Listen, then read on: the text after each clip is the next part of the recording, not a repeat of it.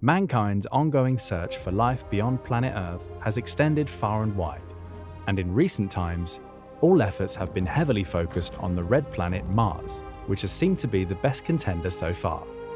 But astronomers have now discovered signs of life on one of our closer neighbours, and it sure isn't Mars. High up in the planet's toxic atmosphere, researchers are convinced that they have discovered signs of what can only be thought of as life. Could this be what we've been looking for? The answers to all of the questions about life outside of Earth could be lying much closer to us than we actually thought, on our bright neighbour, Venus. Welcome to Tech Rumor, and today we'll be taking a look at all the astonishing new discoveries and insights into the possibility of life on the planet Venus, the second brightest object of our solar system, named after the Roman goddess of love. Venus is fascinating, terrifying, beautiful, deadly, and quite possibly alive and thriving, if new findings are accurate. Our planet Earth actually shares many things in common with the planet, being very similar in size, mass, and even density that oftentimes people will even refer to Venus as the Earth's evil twin. It's one of the few rocky worlds in our solar system which also happens to have a thick atmosphere and active volcanoes.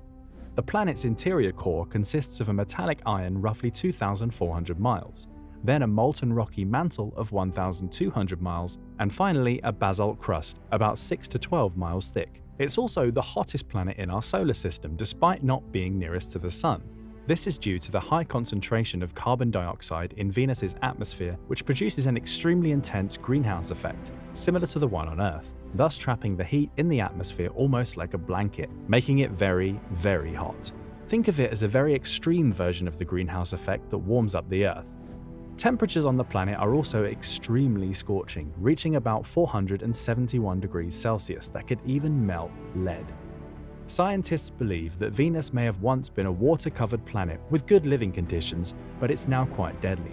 Coupled with the soaring heat, it also has a hellish atmosphere consisting mainly of carbon dioxide and clouds of sulfuric acid. Its atmosphere is heavier than all of the other planets too. To put that into perspective, its surface pressure is easily 90 times that of the Earth's. The water that once existed on the planet evaporated quickly because of the Sun during its evolution, making the planet's surface extremely dry. Spinning clockwise on its axis, unlike the other planets in the solar system, the bright planet is easily visible in the sky, and it was actually the first planet to have its motions measured. For being named after a Roman deity known for love, femininity, and luminosity, this sure is one heck of a deadly planet. Being so close to Earth, it should be very easy to study the planet and launch probes into it. But in reality, the mere fact that any technology can even reach the planet is quite remarkable, owing to the intense heat and crushing air pressure. Several attempts of course have been made to further explore and get up close and personal with the planet. But no one has had more interest in Venus than the Russians. Looks like they got the memo long before we did.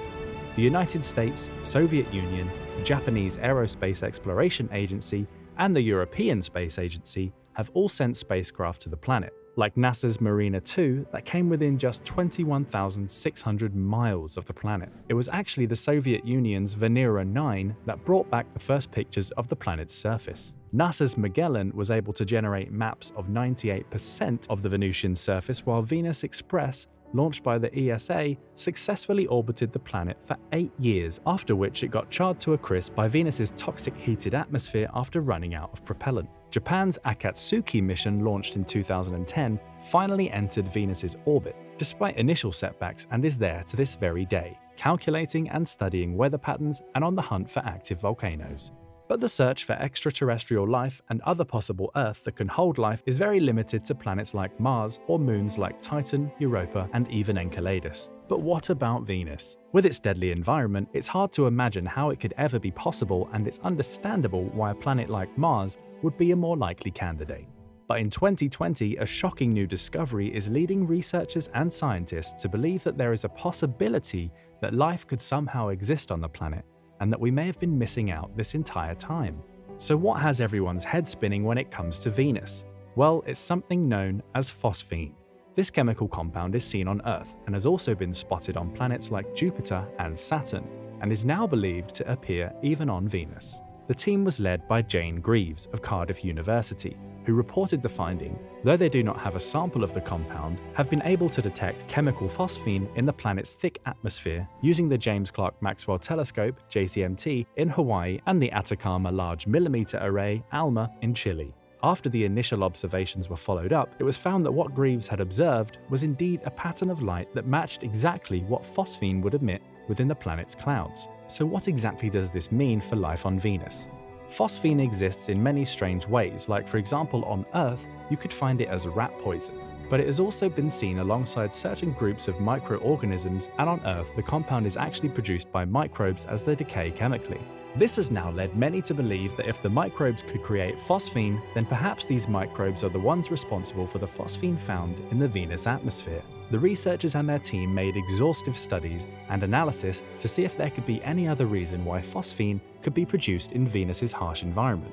But it all led to the same conclusion that the only plausible answer is that there has to be presence of life there.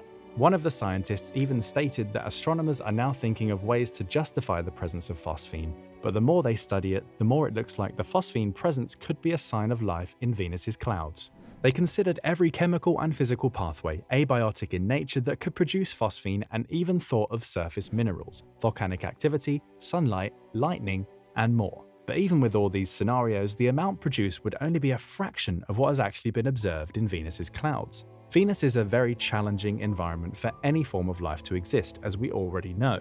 But if these findings hold any kind of truth to them, then there is only one possible place that we know of where they could possibly be. There is a narrow temperate band within the heated planet's atmosphere that is between 48 and 60 kilometers above the surface, where the temperatures usually range from 30 to up to 200 degrees Fahrenheit. If life does exist on Venus, then this little layer of atmosphere, or cloud deck as some would call it, is the only place where it could possibly survive. This is the very cloud deck where the scientists observe the signals of phosphine, so it seems more and more likely. The new discovery has opened up many possibilities for life, even if it's just limited to the narrow envelope of atmosphere. It goes to show that a planet as deadly and inhospitable like Venus could have an atmosphere with an aerial habitable envelope. Researchers are also now focusing their attention on the lower layers of Venus's atmosphere that could be crucial for the survival of a Venusian biosphere. Although many argue that this discovery of phosphine in the planet's atmosphere is nothing really groundbreaking, because technically biomolecules have been in Venus's atmosphere before, what makes this so special is that it is very difficult, if not close to impossible, to make phosphine on rocky planets, and Earth has been the only terrestrial planet where the chemical compound is found, until now. Naturally, with these new insights into our neighbour planet, all space agencies are now turning their attention towards Venus. NASA has now more recently begun funding early-stage mission concepts that will be focusing only on Venus in the coming decades. Scientists and astronomers are even digging into data collected from older missions to possibly find some connections to what has recently been discovered. Who knew it would take a little phosphine for NASA to finally notice Venus? Some other NASA researchers have also been investigating the possibility of using airships to explore the temperate regions of Venus's atmosphere. In 2021, NASA announced 2 new missions to Venus that will be launched by 2030. They even announced that they will be sending Da Vinci and Veritas for the next round of discovery and exploration missions to the planet. And what's better is NASA is setting aside $500 million per mission. Japan, India, and Russia too have their separate upcoming missions planned for the planet. The European Space Agency too has jumped on the bandwagon and rushed to announce that it will be launching a mission dubbed Envision to the planet by the early 2030s. So far, Venus has been garnering all the attention she rightfully deserves, and we cannot wait to see what more she has to offer. If anything, this has now taught us that Venus is surely not one to be overlooked, and we definitely shouldn't be ruling out our own neighbours in the solar system. Whether or not these signs prove to be true, only time will tell. But for now, Venus is proving to be an intriguing new place of discovery. So what do you think? Could there really be any life on Venus? Let us know in the comments. Please like and share the video, and don't forget to subscribe to the channel for more videos like this. Thanks for watching, and we'll see you next time.